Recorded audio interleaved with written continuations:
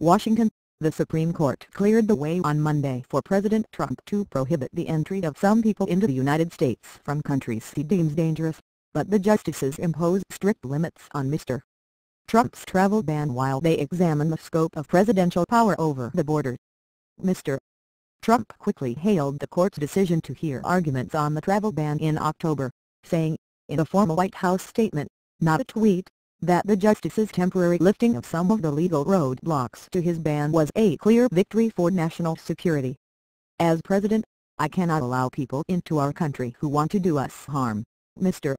Trump wrote, calling his efforts to limit entry into the country a suspension instead of a ban. I want people who can love the United States and all of its citizens, and who will be hardworking and productive. He later tweeted, very grateful for the 9-0 decision from the U.S. Supreme Court. We must keep America safe.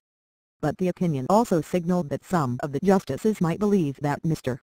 Trump exceeded even that broad authority when he twice sought to impose a blanket ban on entry to the United States from certain predominantly Muslim countries. With the limits imposed on Monday by the court, the travel ban will be far narrower than the one he proposed in his first week in office and a later, revised version. For Mr. Trump, the opinion was a rare legal victory after months in which the lower courts repeatedly chastised him for imposing a de facto ban on Muslims entering the country. In May, the United States Court of Appeals for the Fourth Circuit, in Richmond, VA, said the president's revised order drips with religious intolerance, animus and discrimination.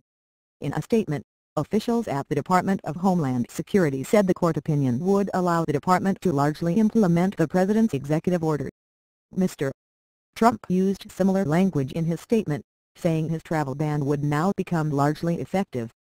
Critics of the ban disputed those assessments. Seth Aliawan, the deputy legal director for the American Civil Liberties Union, said the opinion meant that the ban would not apply to many people while the court case proceeds. Clearly, the White House press statement today is based on alternative facts, Ms. Wan said. The court's decision could lead to months of administrative and legal wrangling as consular officials try to determine which people are allowed to seek entry into the United States and which are barred by the opinion. We are going to be monitoring all of that, said Becca Heller, the director of the International Refugee Assistance Project, one of the plaintiffs in the case. The justices said the distinction should be easy to administer.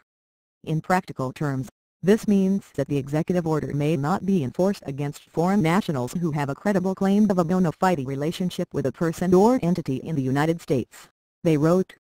But Justice Clarence Thomas, who issued a partial dissent on Monday that was joined by Justices Samuel A. Alito Jr. and Neil M.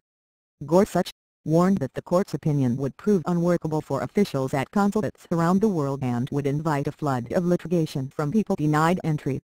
Today's compromise will burden executive officials with the task of deciding, on peril of contempt, whether individuals from the 6 affected nations who wish to enter the United States have a sufficient connection to a person or entity in this country, Justice Thomas wrote.